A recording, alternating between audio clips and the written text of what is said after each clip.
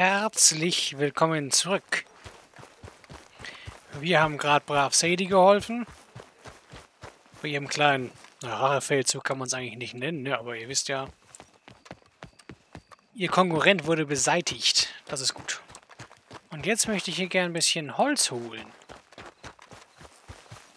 Für unsere Hütte. Aber wie kommen wir da hin? Ist die Frage. Da ist eine Tür. Gucken wir mal. Wer uns da so ein bisschen Holz verkauft und so, nicht? Beziehungsweise ein Fertighaus sollte es ja sein, ne? Excuse me, sir. You work here? No, I just hang around here for fun. I'm joking. How can I help you, friend? I know this sounds crazy.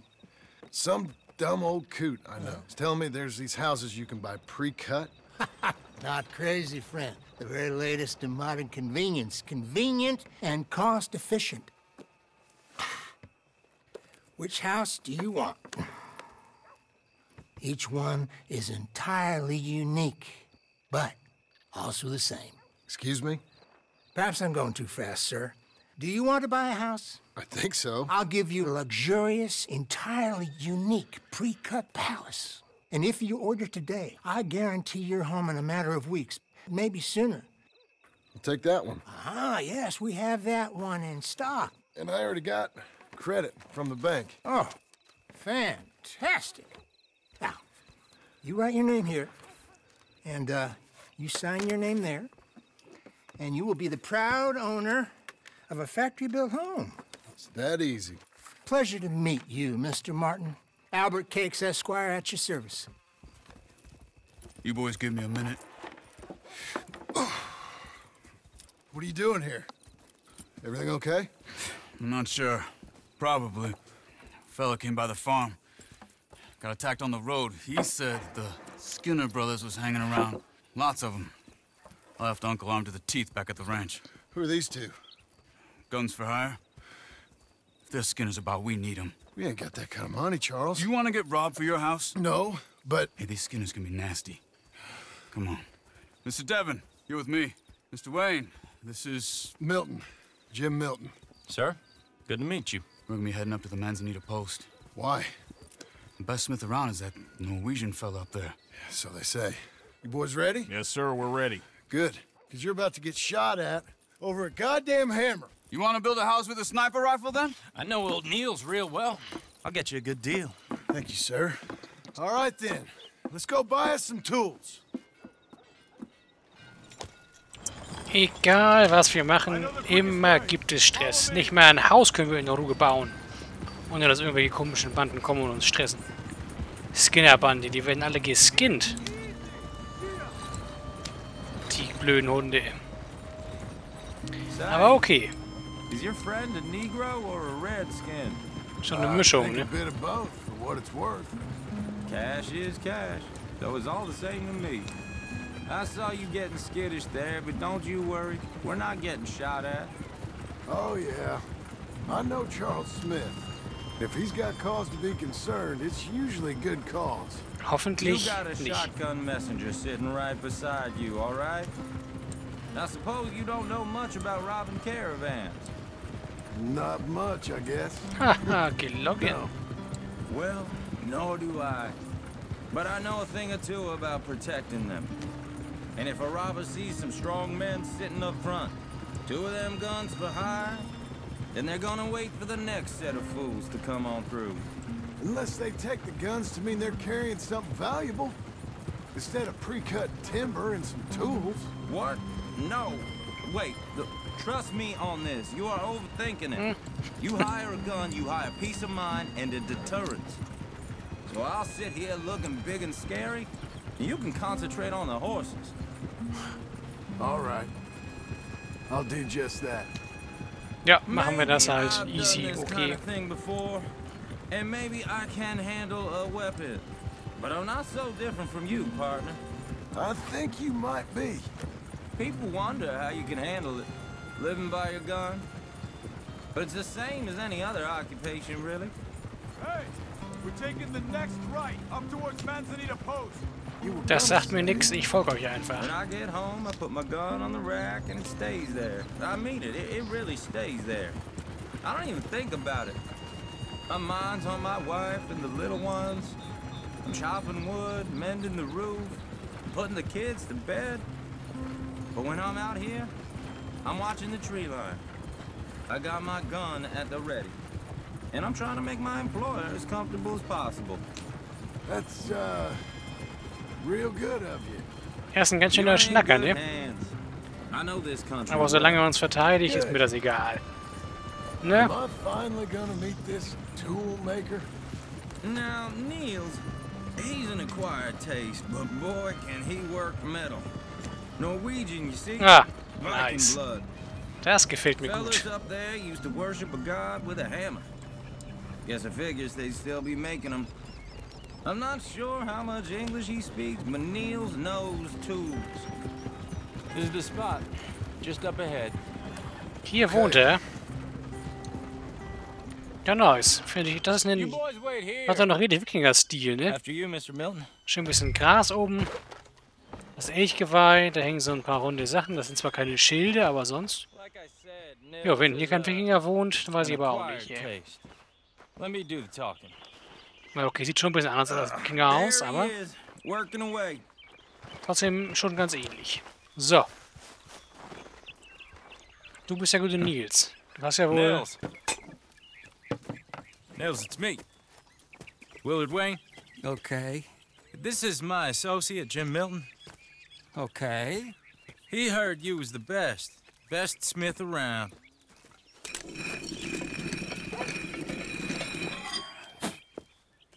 He needs some tools. He's building a ranch house up at Beecher's Hope. Beecher's Hope. Okay. Have you got any made? Okay. Like I said, an acquired taste, but a heart of gold, and he's the best. You off someplace, Nils? Okay.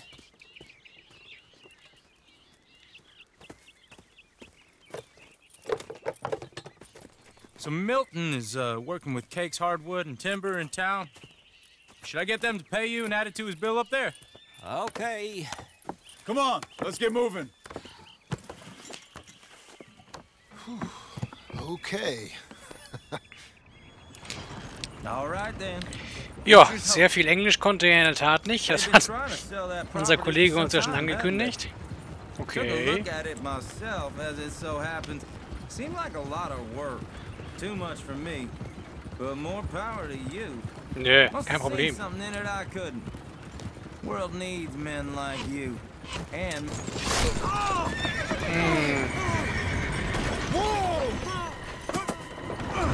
Everyone find some cover! Was zum Teufel? God damn! Keep your head down! Who are these people?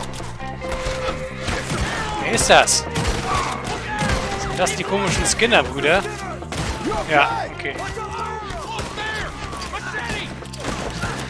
Kill these dogs with arrows!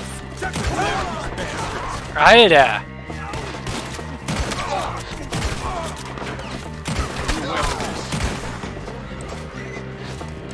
Duck dich mal bitte wieder.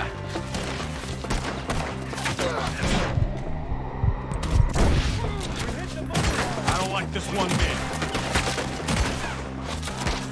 Shit! They got around us! Willard, how you hold up there? We'll get you out of here. Look out! You okay? Was zum Teufel, diese verfluchten Skinners? Goddamn bastards! Digga, es sind doch einfach 1000 Leute.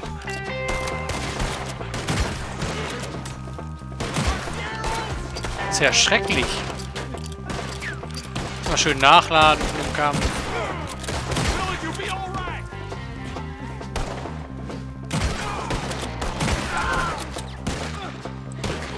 Mann, Mann, Mann.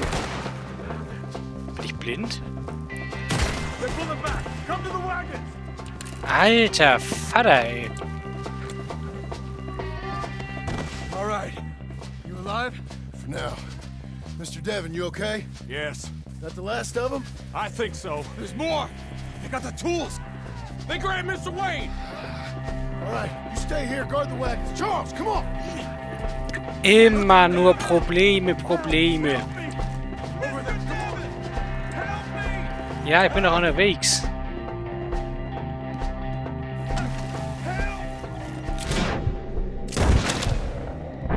Ah, okay, warte, die waren nicht hier auf mich schießen. Alter! Das sind ja echt die stressigsten Leute.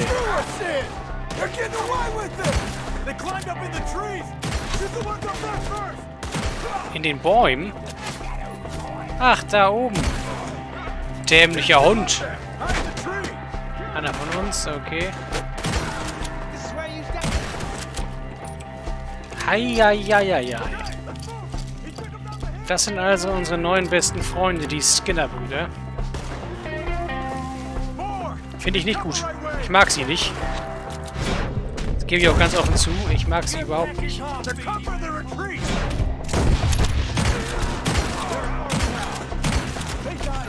Hallo, darf ich auch mal bitte? Ja, wirklich, das sind wirklich...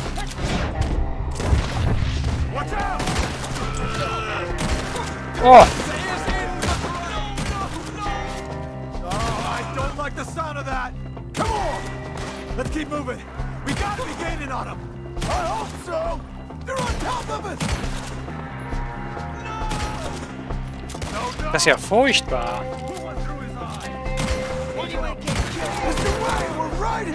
Die sind ja...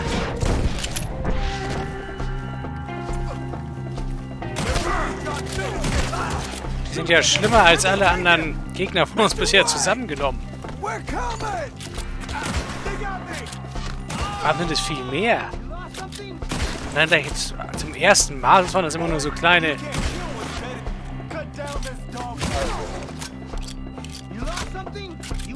Was waren das immer nur so kleine Grüppchen von Gegnern?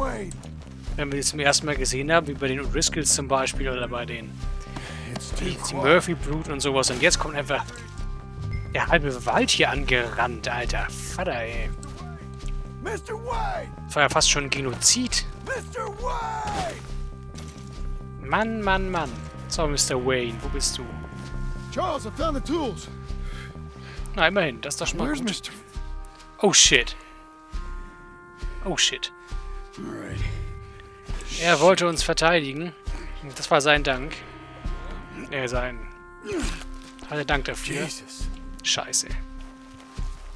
Okay, Skinner-Brüder. Die sind direkt ganz unten durch, ey. Das sind ja richtig nervige, stressige Kollegen. Heieieiei, du. Jetzt können wir sie nicht plündern, okay. Mann, okay, Skinner-Brüder direkt auf Platz 1. Also vom Arschlochfaktor waren bisher die O'Driscolls ja ganz klar Platz 1. Vom Abgefucktheitsgrad 100% die Murphy-Brut. Ist ja noch in der Höhle da. Alter Vater, ey. Aber jetzt, die hier, das ist so eine Mischung da draußen. Ne? Die sind so ein bisschen abgefuckte Hinterwäldler hier im Wald. Aber sind auch einfach richtig nervig. Und haben unseren Typen da getötet. Nein, nein, nein. So geht das nicht.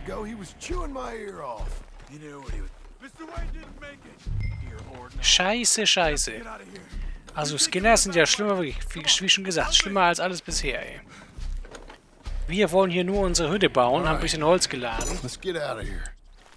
Haben uns von Nils, dem gesprächigen, okay, oder was er gesagt hat, Norweger, Werkzeug gegönnt. Scheiße, Mr. Wayne. Skinner-Brüder, ich habe das Gefühl, wir werden denen noch öfters mal begegnen. Wir werden sie alle töten, ausrotten. Keine Gnade. Aber dass wir die alle nicht looten können. Warte, ich will einmal noch kurz probieren. Ah, können wir doch jetzt. Nein, nur die zwei hier. Nur die zwei versprochen. Ja, wir haben ja nichts. Wir haben ja nichts. Nicht mit Arthur, wo wir einfach alles schon 1000-mal haben. Mit John haben wir ja nichts. They're here for now. I thought Ah, die Skinner sind also eine Art Nomaden und ziehen ja immer durch die Gegend, oder was? Okay. Finde ich nicht gut. Ich mag sie nicht. It's different. Folks have been killed, sure. Good reason and bad. But rarely just for the fun of it. That was fun for them? No, not that time. Most folk don't usually put up with such a fight. Then I hope we put an end to it. Okay, also die Skinner sind dann so eine Mischung aus O'Driscoll von der Nervigkeit und Arschlochig, vom Arschlochfaktor her. Aber Uncle! Uncle! Uncle! You useless sack of crap. I was keeping guard. Really? Whoa. What happened? Skinner Brothers. Lot of them? Enough.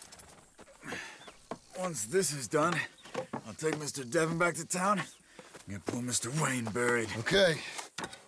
Be careful. Oh, I will. But I'm fairly sure we scared him off for now. Bad business. Well, we'll be safe together. Sure. If you say so.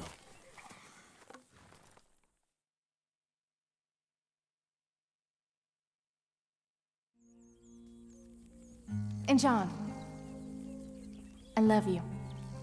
Don't you forget that.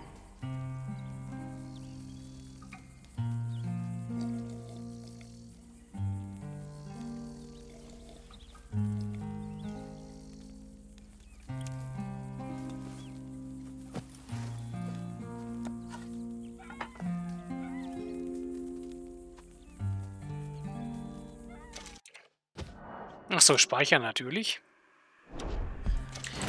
Aber was ich noch sagen wollte, ne? Vom Abgefucktheitsgrad her sind sie anscheinend... Guten Morgen. Sind sie anscheinend wie die Murphy-Brut, ne? Denn wenn ihnen das Spaß macht, so einen abgefuckten Scheiß zu machen. Ich weiß noch, die Höhle von den Murphys, das war echt das Abartigste. Okay, aber Uncle, können wir jetzt hier... Vielleicht können wir auch mal irgendwie... Haben wir überhaupt irgendwas hier? Müssen wir mal was snacken? Gut. Ich würde ja gerne die Hütte jetzt bauen. Vielleicht können wir das jetzt mit der Uncle Quest hier, denn er steht ja beim ganzen Holz. Und es sieht so aus, als würde Uncle echt mal helfen wollen. Was ist da denn los? Beschweren tue ich mich nicht. So, Uncle, Bopankel. Those plans make any sense? Oh, sure. Seems easy enough, I think. How hard can it be? But I'll tell you what I think, just to be safe. I'll do the reading and planning, and you do the building. How did I know you'd try to weasel out of doing any work? Oh, now, that is plain unfair. It's inaccurate and not what's going to happen. I'm simply going to use what I've got, which is a brain. While you use what you've got, which is less of a brain. Let's get started. Well, first thing it says the foundation, which involves moving those heavy wooden joists. Definitely not a job for a man with terminal lumbago, unless you want to dig a 6-foot deep hole for me when the workday's over. Don't tempt me. Oh, here comes Charles. Maybe he can lighten the mood a little. How'd you get on? He'll be back, but not for a while. Charles, dear boy, John needs help moving these joists. Now, come on. Get a move on. We gotta get started before the rains come. You're very annoying. He's right. We should get on with this.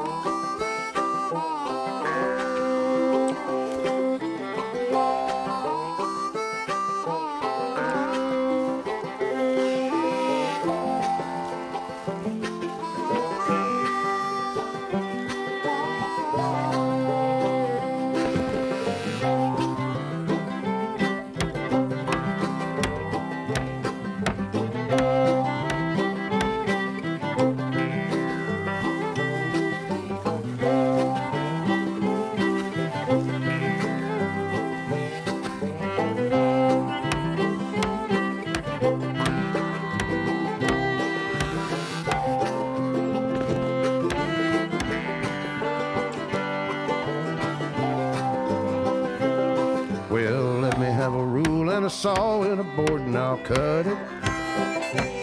I'll climb up a ladder with a hammer and a nail and I'll nail it. Well, we worked so hard to build a little house together.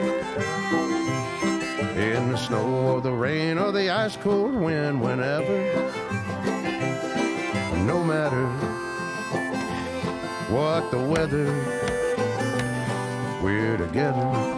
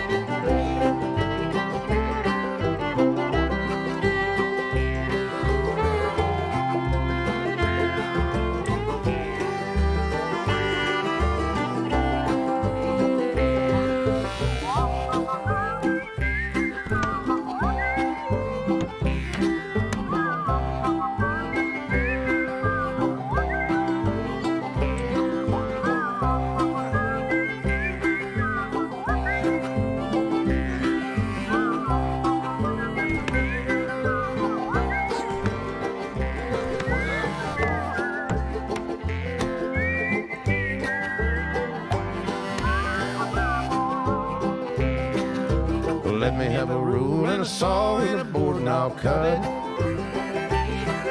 Climb up a ladder with a hammer and a nail and I'll nail it. Well, we worked so hard to build a little house together. In the snow or the rain or the ice cold wind, whenever. No matter any weather, we're together.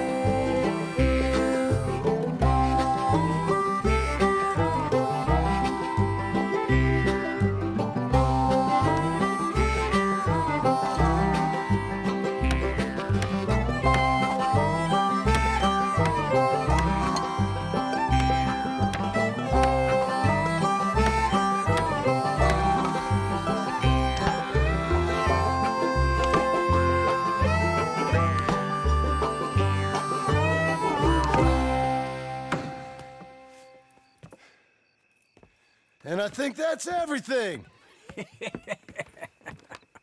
John Marston, you have a home.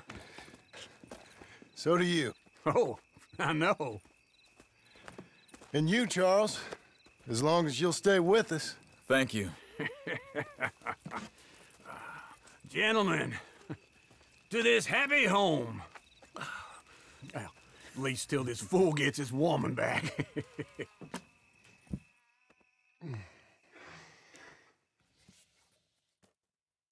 My darling Abigail, I hope you and Jack are doing well. I remain a fool, and I'm sure I shall die a fool. But I'm trying very hard to be something like the man you deserve. I have done something very silly in an effort to impress you. And that is, I've purchased a home. The land you read about in the newspaper up at Beecher's Hope is now ours, and we are going to try our hand at ranching. Mr. Geddes kindly helped me buy the land. I met Uncle while I was coming out of the bank, and while I know your feelings about him, he has been enormously helpful in his own fashion. Charles Smith has also appeared and is unsurprisingly a pillar of strength. Together, we've built you a home. I hope soon to show it to you. I miss you and the boy more than I can express. Please, come back to me. Yours always, John.